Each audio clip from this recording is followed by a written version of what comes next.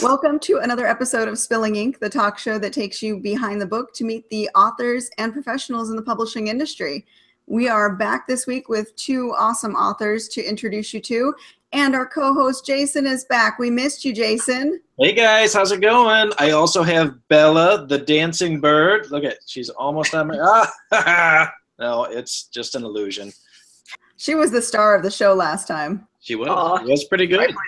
Buddy the puppy this time. We're puppy sitting this week. Oh, hi, Buddy. How are you doing? This is his standard redheaded stepchild face. I don't know if you can see it or not. No. He gives you the nobody loves me look, especially when he's getting love. So sad. So sad. Well, with us tonight, we have LJ Hachmeister. How's it going, LJ? I'm doing great. Thank you for having me. You're very welcome. And we also have Tina Henry. Hi, guys. Hi, Tina. Oh, so how are you guys all doing tonight? Good. Good. Really good. Yeah, just celebrating a belated birthday and hanging out with you guys. So well, happy birthday. Yeah, thank you. Awesome. Now, how old are you? You're not supposed to ask that, Jason. Wait. Sorry. Well, old enough now to be feeling aches and pains in the rain and stuff like that. So how about that? For me, that was like 30. Yep, a little bit older than that, but yep. So LJ, do you write full time? Tell me a little bit about what you do. No, I'm a nurse by day. Okay. And I write, and I also teach martial arts. So, yeah, I'm not sure where sleep fits in there. It's in there somewhere, I'm sure. But yeah, no, I really like being a nurse. Oh, that's fantastic. Now, how long have you been a nurse? 15 years now. Yeah, Oh. I absolutely love it. I think it keeps me pretty grounded, and certainly makes you appreciate your health on top of everything else. So. Oh, for sure, for sure. When did you start writing? I've been writing ever since I was little. So this is definitely going to date me, but I used to go down to my dad's office and type stories on his typewriter. And Whoa. I know. And then I got more serious about it. A great outlet is a healthy outlet for, I really struggled with being gay growing up. So it was a healthy outlet to kind of create alternate worlds and kind of play out what I needed to vent in those stories. And then I got more serious about it when I graduated college and I wrote my first novel. It's this one right here, Trarian Awakening.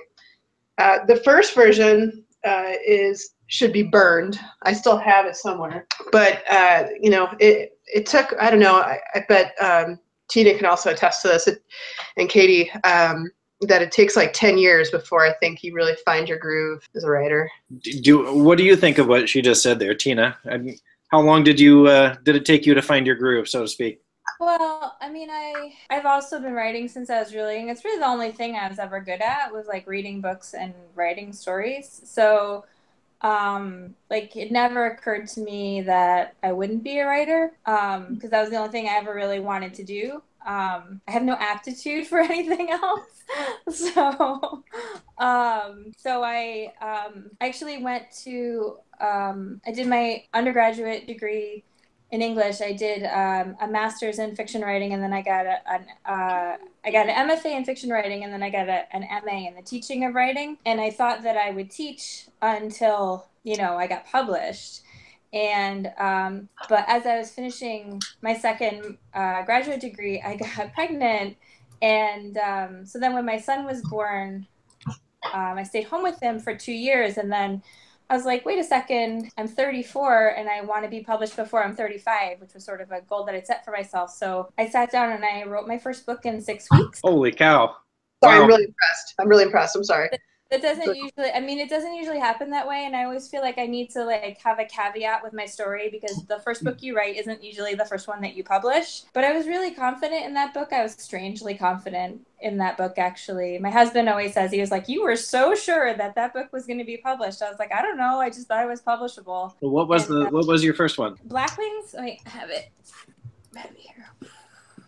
So this is cool. An urban fantasy series that I wrote. This was a 7-book series that I wrote for Ace. And the first one actually came out 7 years ago next month. Yeah. So congratulations. It doesn't usually happen that way. So I always feel like I should tell people, like, I had an unusual situation. Like, I got lucky. The right person saw my book at the right time. That's 90% of traditional publishing is like the right person who's going to be enthusiastic about your work, seeing it at the right time. Well, now that you've talked about that, and a lot of people kind of hedge around that question, but how did it happen that you met the right person at the right time? How did it come up? Was it pure chance, or were you querying like crazy, or how did it happen? So I started off querying agents because I wanted an agent. You'd always get a better deal with an agent. They know better how to protect your rights, like especially as a first timer. But I had queried agents for about 8 months, and I had a couple of, oh, we're interested, but nothing ever came of it. And there's a lot of agencies. I just didn't, again, like find the right agencies. So after about 8 months, at the time, Ace Rock, which is an imprint of Penguin, took direct submissions. They don't do that anymore, I don't think. But at the time, they did. So I was like, I'll submit to the slush pile, like, see what happens. So for the slush pile, they only took an inquiry, the cover letter and 10 pages. That was it. So I submitted the cover letter and the 10 pages, and a week later I got a phone call from an editor saying, can you send the full manuscript? And I was like, sure, I'll send the full manuscript. And I was trying not to get excited about it, because like lots of times I had heard they'll look at the full manuscript, but they won't necessarily pick the book up. So I sent the full, and a week later I was at Gymboree with my 2-year-old son, and I got a phone call from this editor offering me a 3-book contract. Wow. Wait, I just got to point that out. A week later, that's so amazing. It was wow. that time frame is amazing. It was really bizarre because it was like I queried, and 2 weeks later I had a contract, but that was definitely if Cam hadn't seen it at that moment, like that was the right person, right time. 90% of it is luck. What if somebody else saw it and didn't like it as much? Yeah. Well, and you were submitting to a slush pile, so to speak, and it's really unlikely that what happened with you is going to happen. So I guess it's kind of a good lesson that if you feel like you should do it, just frickin' do it, because you never know what's going to happen. Yeah, that's definitely not the norm from what most people we've talked to have said. Last week we talked with Beth Cato and Weston Oakes, and they both, in their story of how they got published, they talked about submitting and writing short stories and working at it for years before landing that first deal. So I mean, Tina, that's amazing. That's definitely more customary. Again, like I really think it like a lot, like I knew the book was good, I'm not saying like I wrote, Great Expectations, but I knew that the book was publishable. I could recognize that.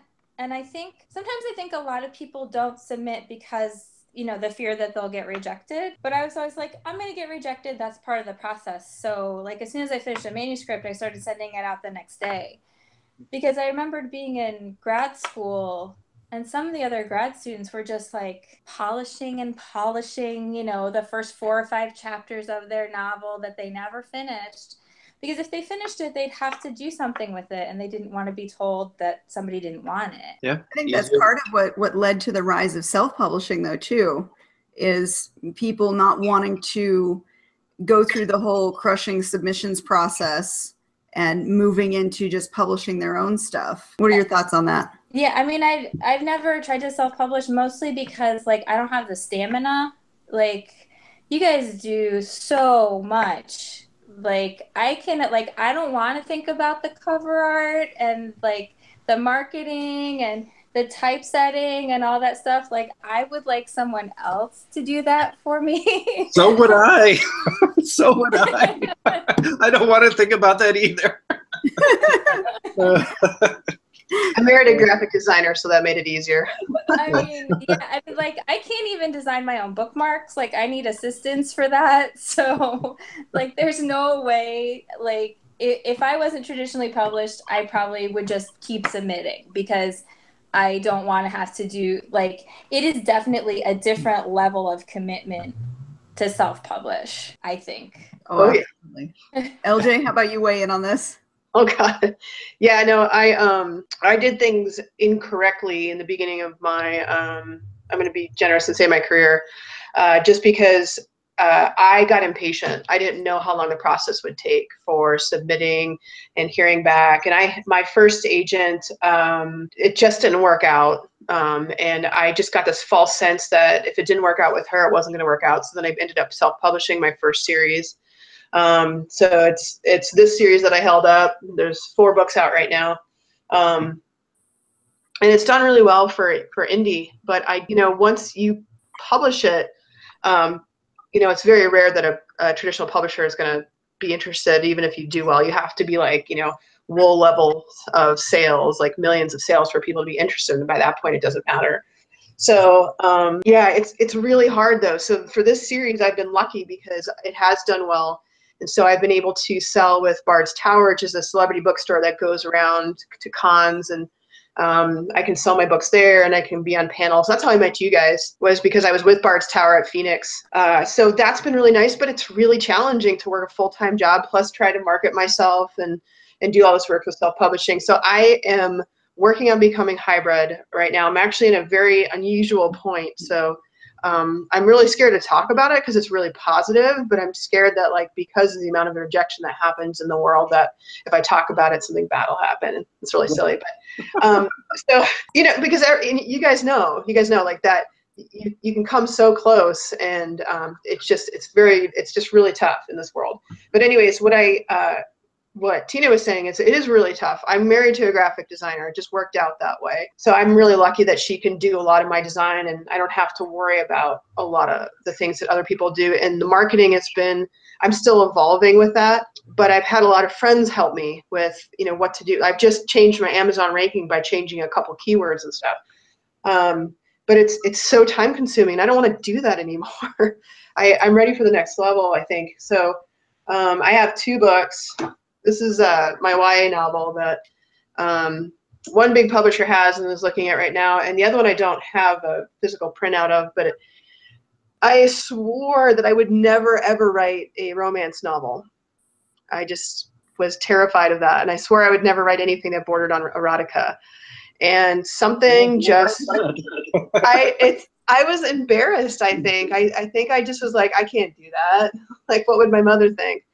And then I realized, as a 30-something-year-old, that all I want to do at the end of the day is be in bed by 9 o'clock and have a good dirty book. So I was like, well, I'm going to write that book. And I think that, especially science fiction fantasy has been really tough. I don't know what your experience is with you guys, what your experience was with science fiction fantasy, if you've written that and had a positive experience. But if you write something along the lines of 50 Shades of Grey, something really spicy, people just get really excited. So I had, and I'm sorry, I'll wrap this up real quick, but this is just such a great story because it shows the difference between when I asked for beta readers to read my first science fiction fantasy series, Triarian.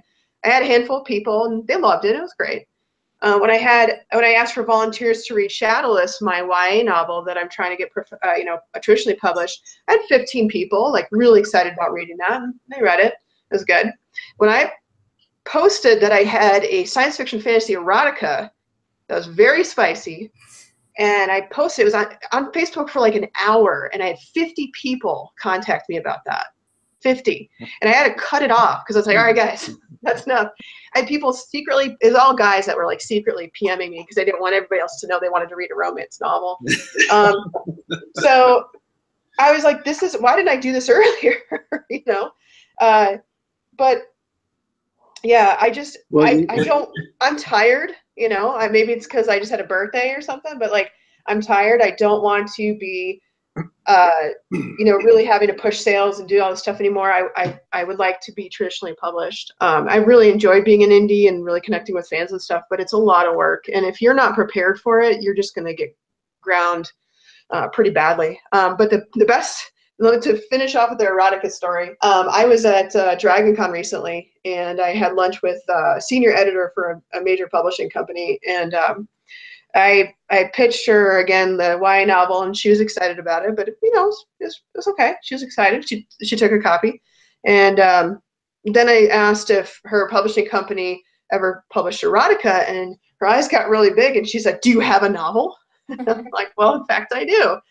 And she's like, "I want it right now." And I'm like, "Well, you know, I haven't, the only person that's read this besides me is my wife. I usually like to have my beta readers look at it, then I'll send it to my agent, then we'll, you know, discuss revisions, then we might give it to, you know, an editor before I even consider that. And she's like, no, I want it right now. So I had to get out my phone and forward her the email that I sent my beta readers for it. And it was just, so the difference between some of the other work, even though I feel very confident that, you know, it's quality work versus my now erotica, I can't believe I wrote that novel.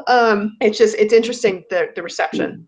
So I'm hoping, and I swear this is going to embarrass my mother so much, but if my first novel that got traditionally published was my sexy novel, that would just be like the greatest story ever. I think she would explode. So, all right. That's pretty fantastic. I've talked too much now. I'm going to say it really illustrates the importance of if you pitch something at a convention or something like that to an editor or to an agent, like, don't just come with an idea. You have to have your manuscript ready, because like that could be your shot. And I know that a lot of writers will be like, well, I have this great idea and I have like the first 3 chapters and I want to get a contract, so I'll pitch. But if you don't have that manuscript ready, they don't want to talk to you. They want to know that you can finish the work. Yep, that's huge.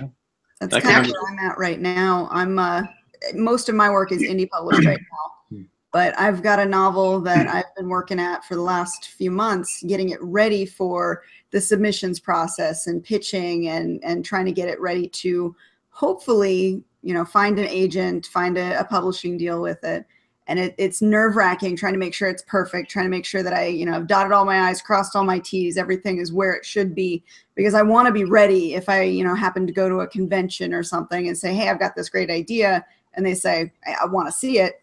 Bam, there it is. What Tina said, I actually had physical copies that I was able to give to people.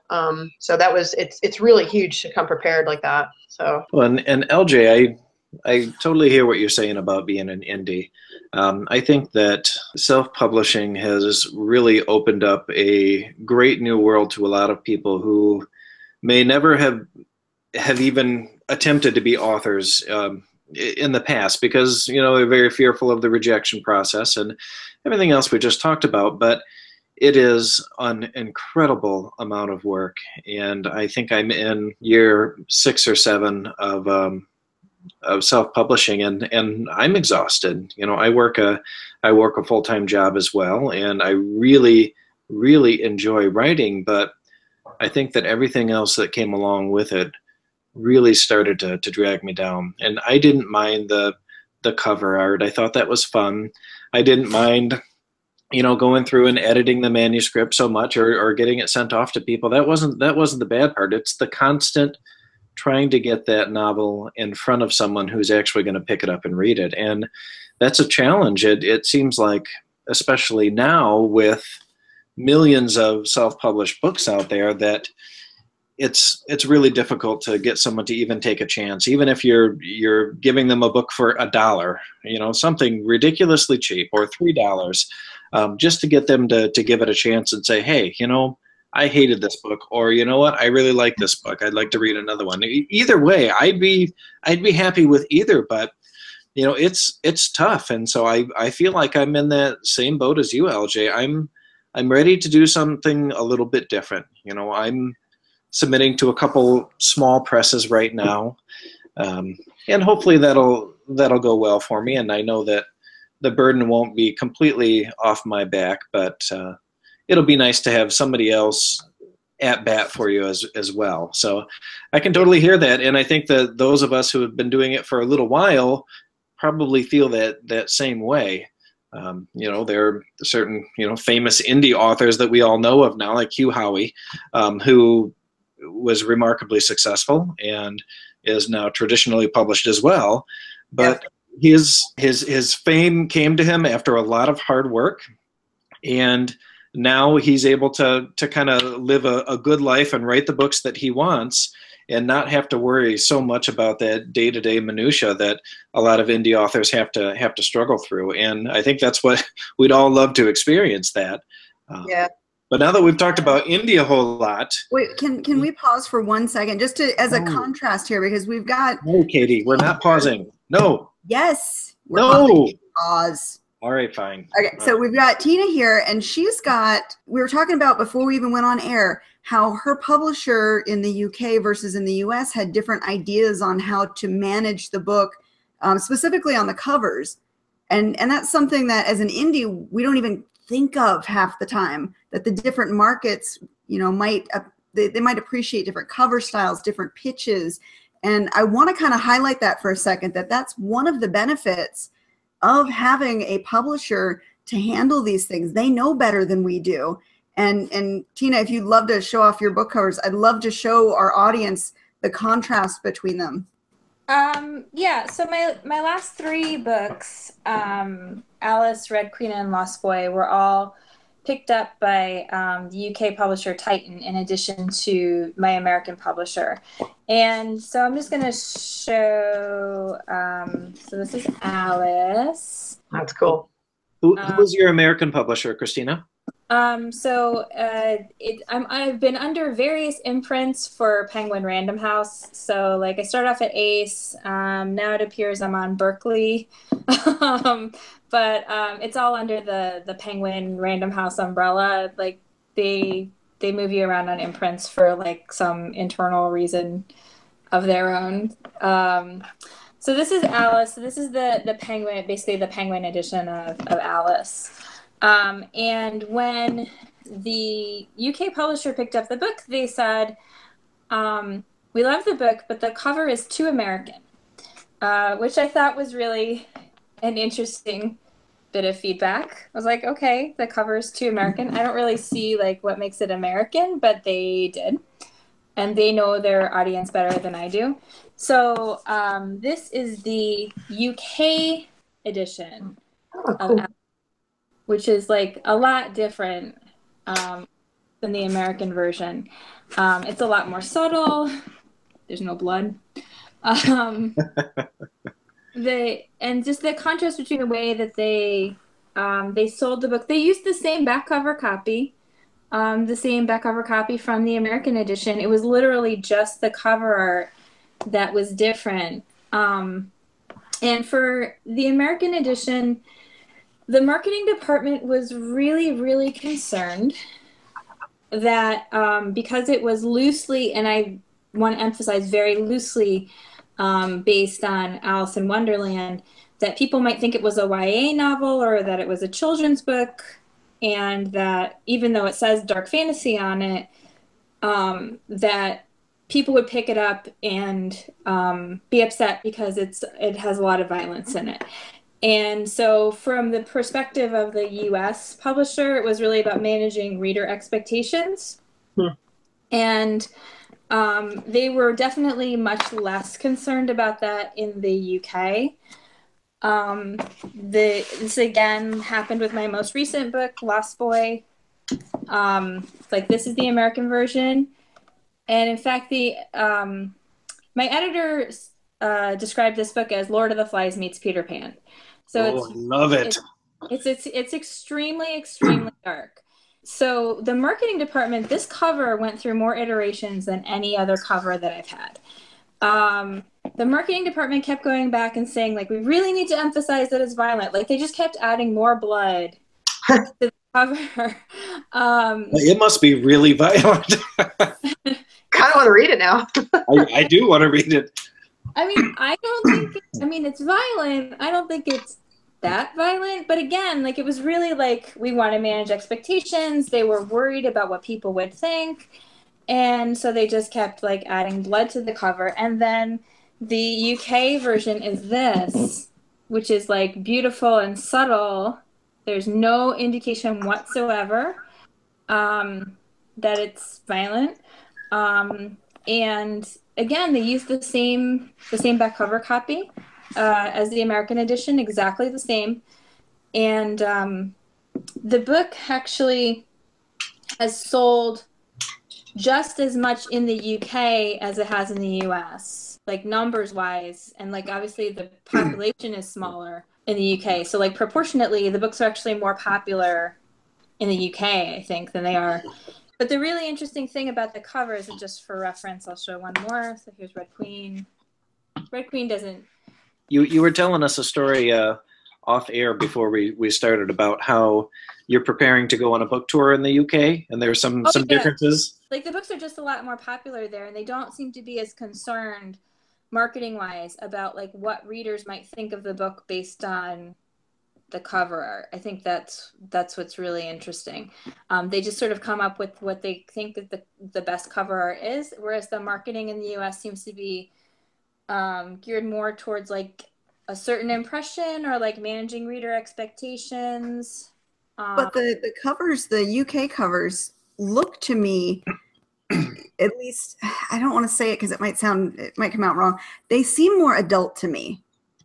They're more appealing. I really like the way the UK covers look, but they feel more adult to me, like something I would want to have on my shelf because it's beautiful. It's not just, you know, telling a story. It's a beautiful piece of artwork they've created with the layers. Well, you see, and I feel exactly the opposite. I feel like I like the UK covers a little bit better because I think they are beautiful, and I think that that's the point that we keep hitting on them is they're gorgeous. Right. But I feel like the UK covers seem a little bit more poppy, or when I think of, you know, popular fiction now, I'm thinking of more YA because it seems extremely popular at the moment. So I'm thinking they look almost more YA to me, whereas the American ones, I'm thinking, oh, cool, this is going to be a bloody story about Captain Hook. So I don't know. While I like the UK ones better, I can kind of see where that's coming from. But maybe that's because I'm a, you know, middle-aged American man, and that's probably right. They're too American apparently. Exactly. You're the demographic. Although I have had a lot of readers buy both covers, which is really interesting to me. I've had, because you can usually get the UK covers on the book depository.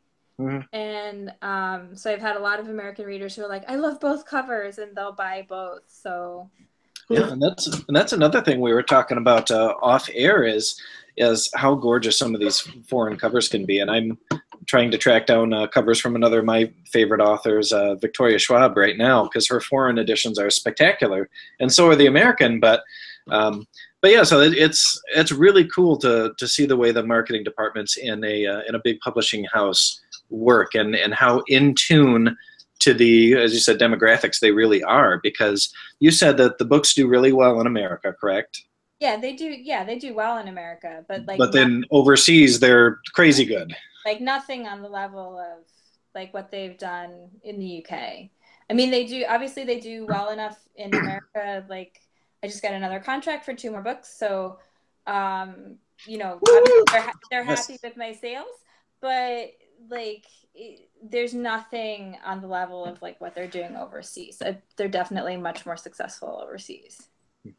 But to go back to the point though that we were making, having that marketing department behind you, being published with a larger publisher is definitely an advantage over, you know, at the indies. You know, if we're doing our own covers, we're paying for our individual covers. We're probably not going to have a US version, a UK version, or whatever tailored towards each market.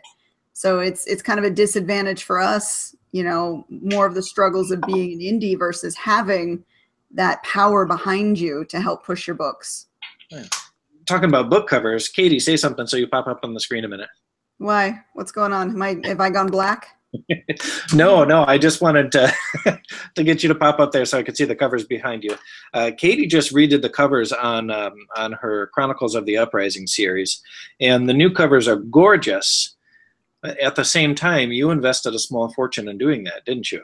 And nice to land because there's 6 books in that series and only 3 are done. Yeah.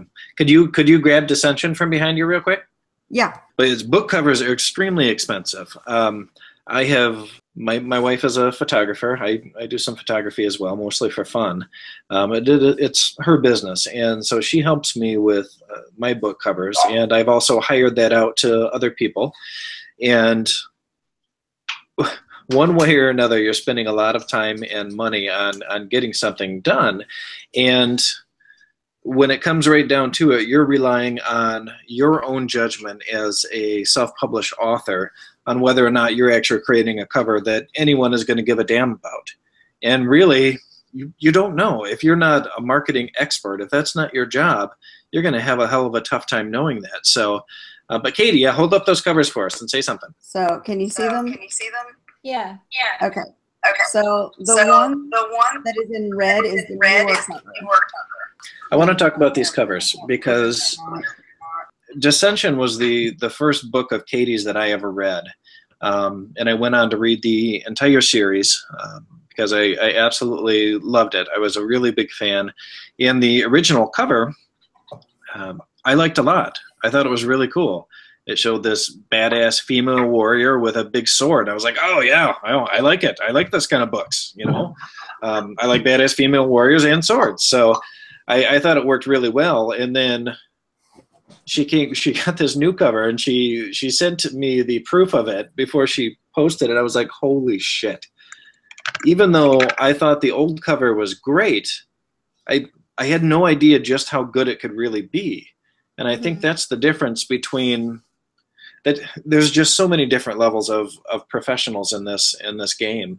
And I think that's the difference right there. We don't always know if we've got something that's good or crap or amazing. And I think the awesome thing about how you're publishing, Tina, is that you've got obviously a great team that's making incredible products for you.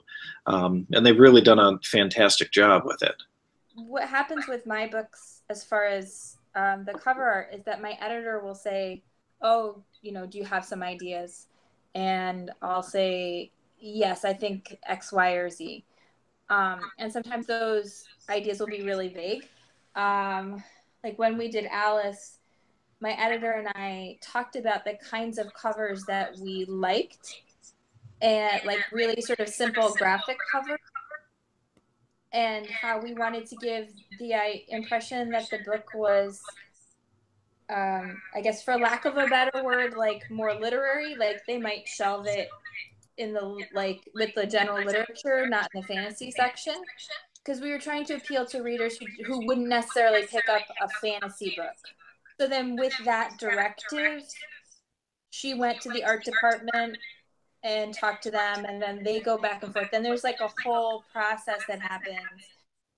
For Alice, my editor and the head of the art department did it completely between the two of them. Like there was no big team of people. For Lost Boy, because of the way they wanted to position the book in terms of marketing and publicity, marketing department got involved really early on in the process. So there were like a lot of iterations of the cover with a lot of people weighing in, but I wasn't one of them.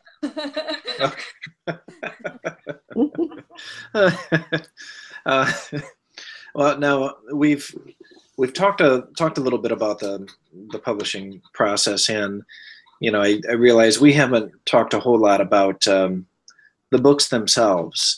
So can you tell me, since I know you have a lot of books, so I don't want to get into all of them because it'd be a little overwhelming, but Tina, can you tell us about your newest book and what it is and why we should be reading it? It's The True Story of Captain Hook. It's a Captain Hook origin story, and I wrote it because like about 6 years ago, my kid was like really Peter Pan obsessed. And there was a lot of Peter Pan in my life for a while there. And all the times I was reading Peter Pan with him and watching various film versions of Peter Pan, I just kept thinking, why does Captain Hook hate this kid so much? Why does this pirate, this adult, want to kill this kid? And I just kept thinking about that question, and I decided to write it to answer that question for myself. It's an excellent premise. Yeah, I love it. I love it, and it's such a fascinating story to begin with to be able to delve into. But it is not a kid's book. You were very clear about that, right? No, it is not. Like at best, older teen, but I don't write books for young adults. I write books for adults.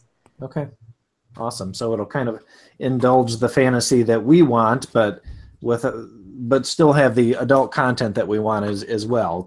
I mean, it has like a young protagonist, I guess, in the sense that he looks young, but he's not. He's an immortal child.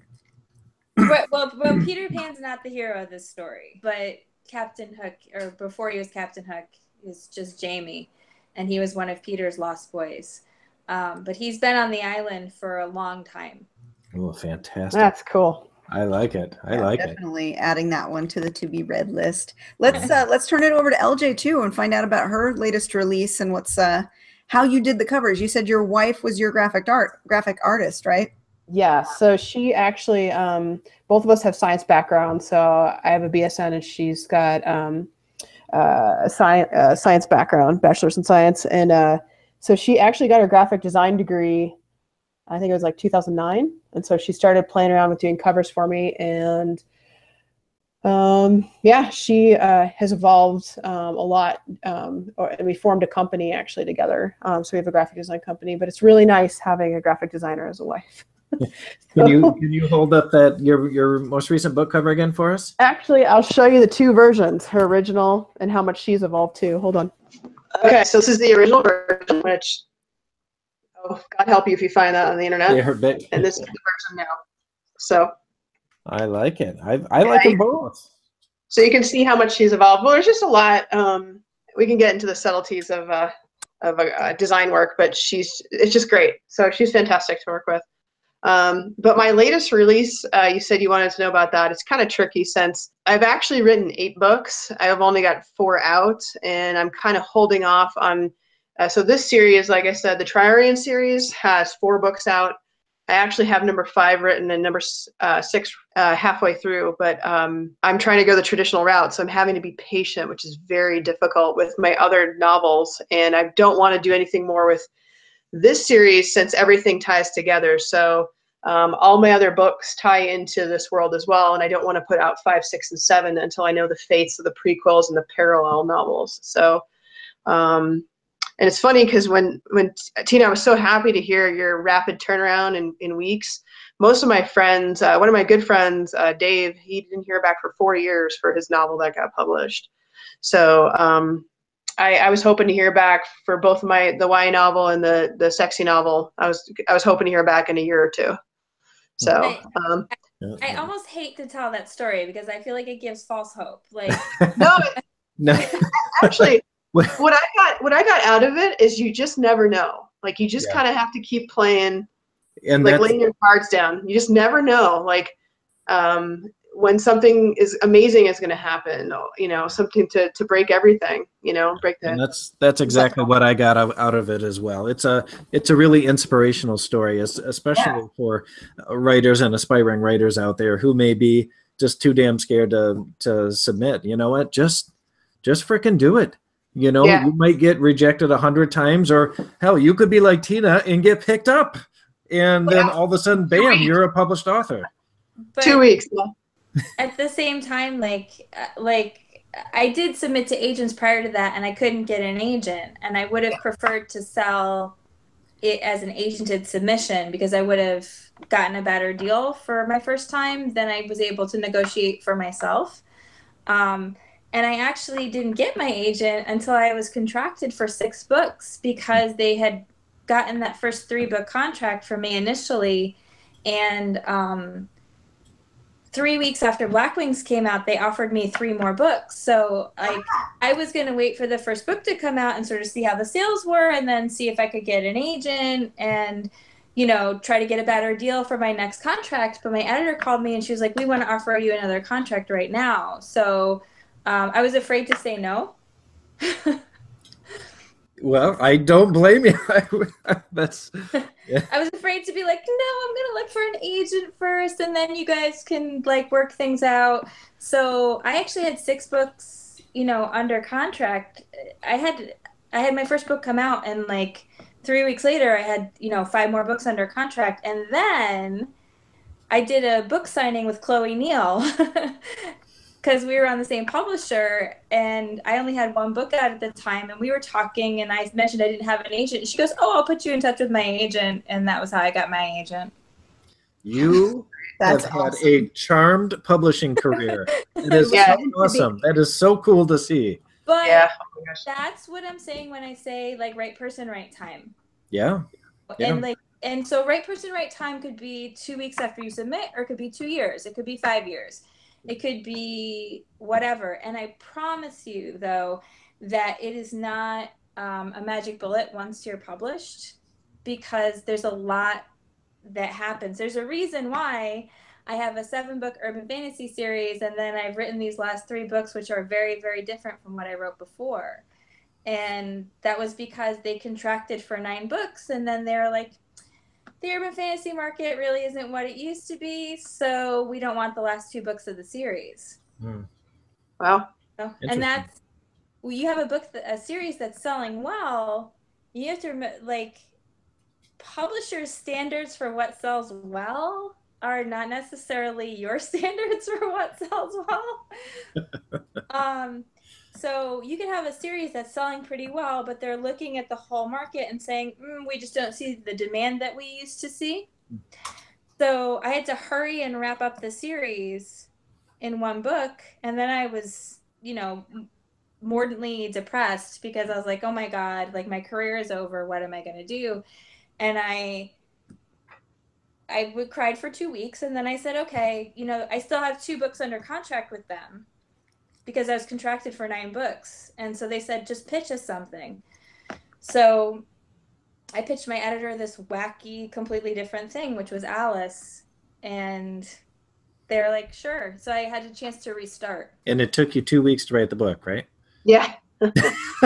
Everything happens in 2 weeks for you. Not Alice. Alice was so, Alice is a super dark book, like really super dark. And yes. So you are going to be one of my new favorites, I think. I couldn't actually stay in that mental space long enough to write it in like a bingey way. It was too like... Oh, I understand. Yeah. Yeah. So like that was a book that I actually paced myself on. I think it took like 5 months to write. So okay. Can we talk about that for a second? Because that was one of the topics I wanted to bring up, is the time to write a novel and finding that time for those of us who, you know, might have jobs or families or obligations that pull us in different directions. How long does an average novel take you to write? And when do you find that writing time? LJ, how long does it take you to write? So with a full-time job, I can usually manage between 13 and 15,000 words a month. So it just depends on. That's a lot. Yeah, but so I wrote down everything I did in the last 3 years as like, I'm not even joking. I have it posted here because I sacrificed sanity right here. So I never forget. Like, I mean, I know you guys can probably attest to this too, that have other jobs. Like, you have to sacrifice something. So I just, I mean, I've written 2 new novels, revised 4, gotten short stories published. What else did I do? 5 short stories. I don't know. I've done a ton. This is the last 3 years. So I would say for me, I can write 2 novels a year, I think, at this point. But that was like, that was pre, my wife is forcing me to take a break. So. Well, usually when your wife is forcing you to do something, there's a pretty good reason. Yeah, she's like, you forgot how to have fun. And that's really true. I don't know about you guys, but I got to a point where I was working every day. And I didn't know it was fun anymore because I couldn't. I was so just driven to write novels and to complete them and to make good stories and work full time and be a good nurse and do all this other stuff. I forgot. So I know that when I write by hand, in the size notebook that I use, I have about 250 words a page with my handwriting. So I can get a rough idea of how many words I have without actually typing it out. I mean, it really depends on the book. I find that I like my contracts to have at least 8 months between them. I had for a while contracts that were like 6 months apart, and I was really crazed. Like, I didn't enjoy that process because I didn't feel like I had enough thinking time between the books. Like, just a huge part of the way that I write is letting my brain like do the churning in the background. So I don't outline. I like the process of discovery that you get when you write. So I always say that, like, if you read my books and you were surprised by something, I was probably surprised by it too, because I didn't know it was going to happen until I wrote it down. So I like to have 8 months, but that doesn't mean I'm writing for 8 months. It doesn't even mean I'm writing and revising for 8 months. It just means that I need that 8 months to think about stuff and then write it down. No, that makes sense. I used to work pest control for a couple years, and I had just a yellow legal pad that I would bring with me in the truck. And every morning before I started working, I'd go to this particular restaurant and I'd have some eggs, which I found out I'm allergic to, which kind of ruined my entire life there. But anyhow, I'd have eggs and coffee, and I'd just sit there and kind of zone out for a half an hour or so before work. And sometimes I'd end up with a couple pages written. Other times it'd just be a little bit of dialogue here and there. And just because I'd have to completely zone out and be lost in this world in order for the ideas to even come to me. So yeah, I like that idea of giving your brain a certain amount of time just to play around with what it's trying to create before you actually try to do the writing. Why are you doing that? I just think that you need the time and also it's like when I actually do the writing, it makes it easier because I've done some thinking about the book, and because I don't like to outline every single plot point. It just means like, okay, I know roughly what's going to happen next. I don't ever like have writer's block. I get that. It's like the best ideas always come to you in the shower. When you're not actively sitting at the desk writing, and you can just let your brain kind of figure it out on its own. And then by the time you're ready to sit down and actually do the writing, you've got that scene already in mind and you can just bang it out quickly. Right. And like I run long distances. I've run 4 marathons, and I've run a bunch of half marathons. So like I like to just go out and sort of run, and then like it's just like meditation basically. I don't like think actively like, oh, I want X, Y, Z to happen. I just sort of let my brain do its thing. I totally get that. But I'm also a pantser too, so that's kind of the process. I don't understand the people who can do those massive outlines. I admire them, but I just can't understand how they can do them and then hold to them, because anytime I ever plan for something to happen in my book, it always changes. And I was actually talking to Victoria Schwab this year, and she's like a total outliner. And we've written about the same number of books, and she's like, you are crazy. How do you even do that? And I'm like, you are crazy. How do you even do that? Like, we really don't understand. But I think it's such a demonstration of how the process is so personal for everybody. Like, whenever people say like, oh, do you have advice for new writers? I'm always kind of like, figure it out. Because that's really what it is. You have to figure out what works for you. Oh, absolutely. And that whole plotter versus pantser thing, there's like 100 shades of gray in between there. You don't have to identify as one or the other. You just figure out, like you said, what works for you. It took me, I think, 32 years or so to write my first book, because I was one of those students that was always writing a novel but never finishing a novel. And it was a bucket list kind of thing. It was a far off dream, and never thought it would actually happen. So finally I got my ass in gear and actually wrote one, and then I finished one a year ever since then. And now I've slowed down considerably. I used to say, okay, 1,000 words a day, that's what you're going to do, and you're going to sit down and actually write it. But there's so much more to life than just working all the time. And even though writing is wonderful, it's still work. So I've really scaled back. I'm writing short stories this year. I'm going to put together a little anthology of short stories that'll probably go out next year. But instead of doing 1,000 words a day, I may be doing 1,000 or 2,000 words a week. And while I don't see the production that I did before, I'm certainly enjoying life more now. So, and I think that there's a lot to be said for our quality of life. Now, Katie, you pound out books like crazy. What's your average looking like now? I don't know. This last one that I've been working on has taken me a while because I've slowed down, because I'm intending this one to be more traditional than indie. I've kind of paid closer attention to its marketability. So rather than just pounding out the words and then quick revising them and sending them off to my editor, I've really taken time with the beta readers, and I've been going in layers and layers with this one to try and make sure that I've been hitting different targets and different marks. I know, Jason, I sent you section 1 and section 2. I have not read section 2. And it's not because I don't like it. It's because I forgot that you sent me section 2 until 10 seconds ago. Your rabbit brain.